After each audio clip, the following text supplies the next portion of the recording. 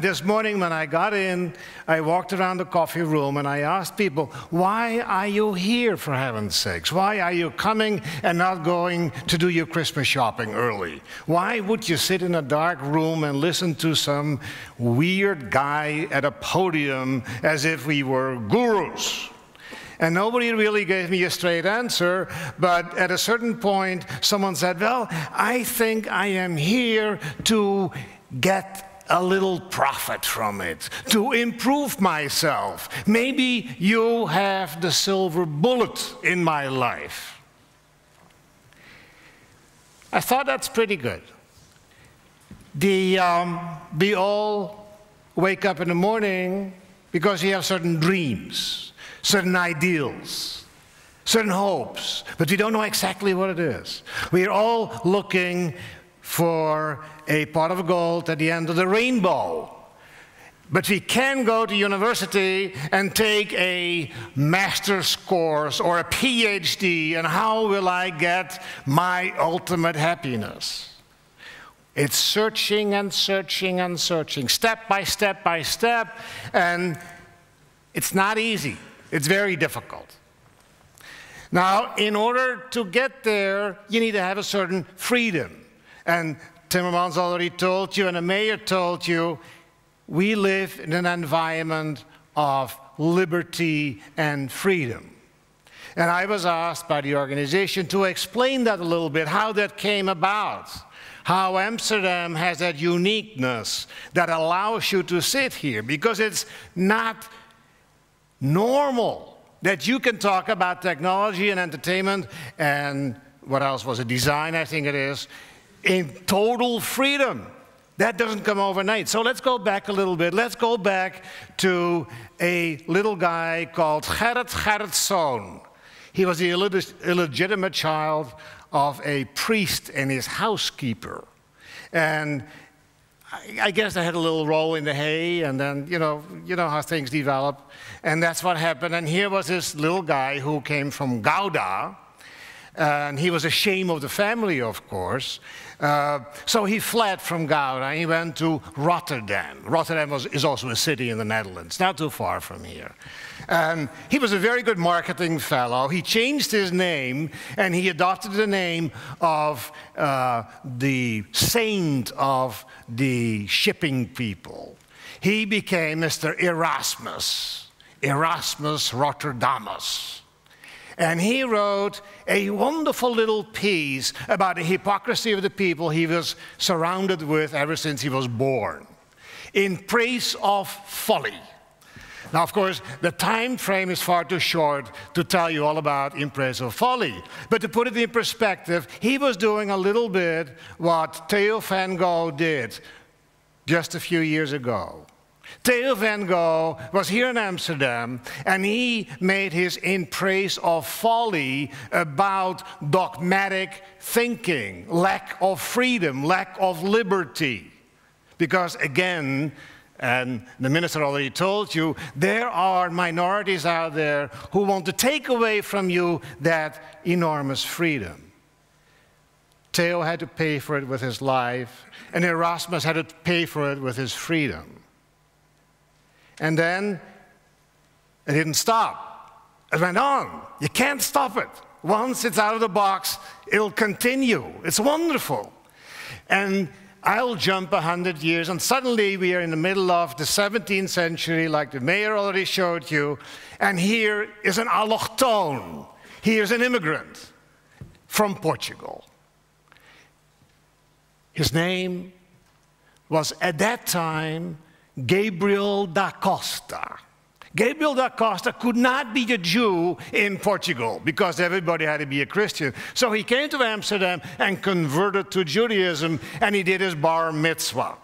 And when he did his bar mitzvah, he studied and he wrote his thesis.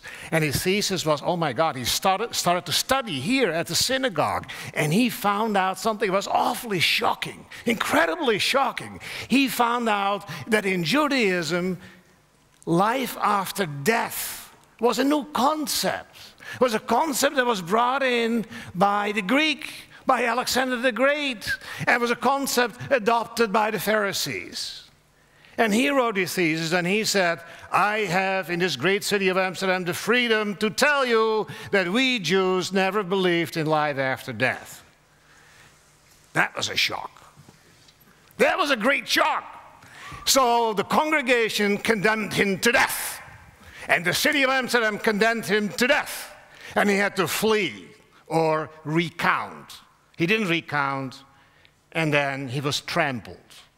He was trampled on the floor of the synagogue. Every bone in his body was broken. And he committed suicide. And then 10 years later was this other great guy from Portugal, Spinoza, and he also had a very wild idea. The mayor already told you that. He said, God, we have this concept of God, but I have the freedom to think that since we're all children of God, we are God. I am God. And to say it in the words of a Dutch poet, ik ben God tot in het diepst van mijn gedachten. Close, 1880, I'm God down to the deepest of my soul. That was Spinoza, also a very revolutionary idea. And he had to flee, and he went to Leiden, and again he was condemned to death. And even today we're trying to get the ban lifted from the Vatican because he is condemned for eternity.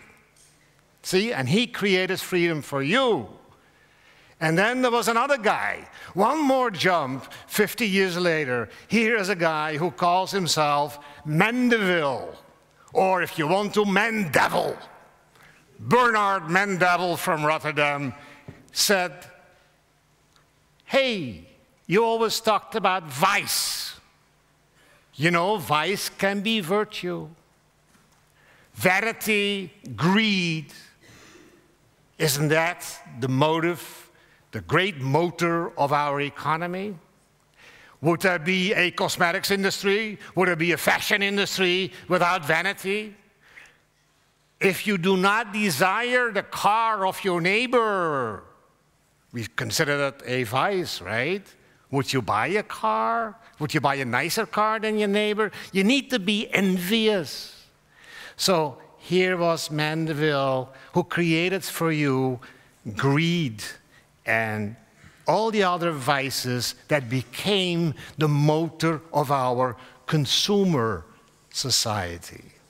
And I've only mentioned these four philosophers to give you a little bit of an idea that you're sitting here in freedom. You're sitting here to pursue happiness, as the American Constitution reads. And it didn't come overnight. It came over a period of 400, 500 years. And we're still fighting every day to keep it, to keep that freedom so you can search and go out and do it. So now you're looking for a guru to tell you how to reach your own pot of gold at the end of the rainbow. And I tell you, you won't find it. There's not a single religious leader who can tell you how to get there. And as a matter of fact, didn't God die in the 60s? Didn't he lose his power? Didn't the churches fall apart as your ethical and philosophical leader? And then we had, of course, the politicians. We had the age of socialism, and we all loved it. And I remember marching here in Amsterdam, you know, we did all these wonderful things, and Vietnam, and all these great things. And then, didn't socialism fall apart? Wasn't it 89, I think, when the wall in Berlin collapsed and was gone, the fantasy up in smoke suddenly? And then, of course, there was capitalism, and now we were going to be rich, and we were going to be individuals and do it. And didn't that collapse last year? See?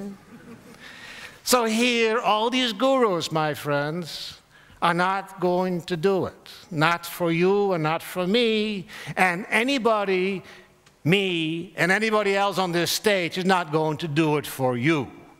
The only person who can do it for you is you. And nobody else. The pot of gold that you can reach is in you. That is the great mystery of life. And the only person who's standing in your way is you. You create your own demons. You create your own fear. The minister just told you. And believe me, in every form and fashion. Now it's Christmas time almost. So we say that the leprechauns, right? The story, the fairy tale. The leprechauns, they are holding you away from the pot of gold. And they're slimy little devils. Well, you better go out and catch your leprechaun. And then you strangle him. And then you get going. Get out of the box. And once you unify with your own self, with your pot of gold, you have this fantastic power. Suddenly, you're there. Suddenly, you have capital. Capital is not in the bank. You've seen it evaporate a year ago, didn't it? Capital is in you, your creative powers, your ability to make something out of nothing. That's what you do, and that's why you're here. You want to be empowered by us speakers, to have permission to go do it. And I ask you to go do it. Don't hesitate. Don't have fear. And if you have fear, fight. And don't be afraid of the fight, because it is in this great dualism that we have in the parliament with opposition and a ruling party, and it's in the yes and in the no and in the black and in the white and in the struggle, the endless struggle, that forms the edges of the path. That tells you where to go and where to stop and where to step. And of course you'll triple. And of course you'll fall off, and you make a little mistake here and there, but you get up again and you go. Go, go, go. Don't get discouraged. Don't come with excuses. Don't tell me I can't get money from the bank and I can't get my little business going. Because it starts with you. If you have a great idea, if you allow yourself to be empowered and go to that idea and maximize it, the sky is the limit. Then it's all in your hands. And believe me, I'm an old man and I have done the journey. And I look back, that was a great journey. You are by far, in the history of mankind, the most successful species.